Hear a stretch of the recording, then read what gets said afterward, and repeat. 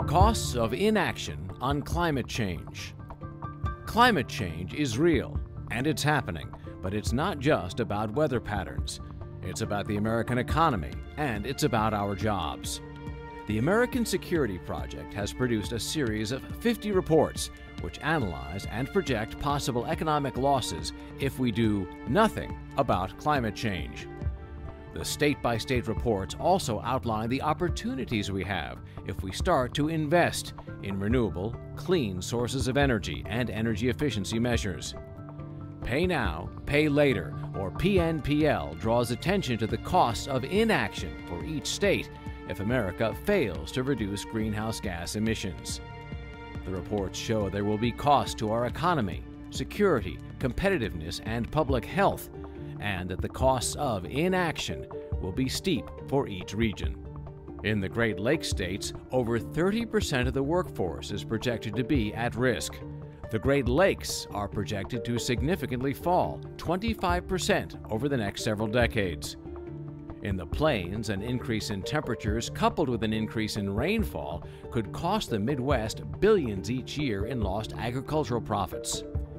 In the West, for example in Alaska, melting permafrost is expected to add billions to Alaska's public infrastructure costs in the next 20 years.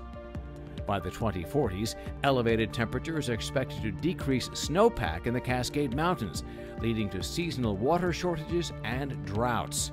Energy costs in the Southeast will rise by nearly $60 billion by 2100 as a result of increasing temperatures. In the Southwest, Lake Mead could dry up as soon as 2021, leaving people across the region without a dependable water supply. In New England, with sap flow falling, the production of maple syrup, an industry which has prospered there for centuries, will be seriously diminished, resulting in millions of losses across the Northeast region. For the Mid-Atlantic states, climate change severely threatens the coastline. A Category 3 hurricane would flood Lower Manhattan. Damages would likely cost $200 billion or more. And in Maryland, islands have already disappeared due to rising sea levels in the last 100 years. Many more in the Chesapeake Bay and further offshore are likely to face the same fate. Climate change will have a cost. We can either pay it now to invest in transforming our energy economy, or we can pay significantly higher economic and social costs in the future as we play catch-up and try to adapt to the impact of climate change. How much is climate change going to cost you?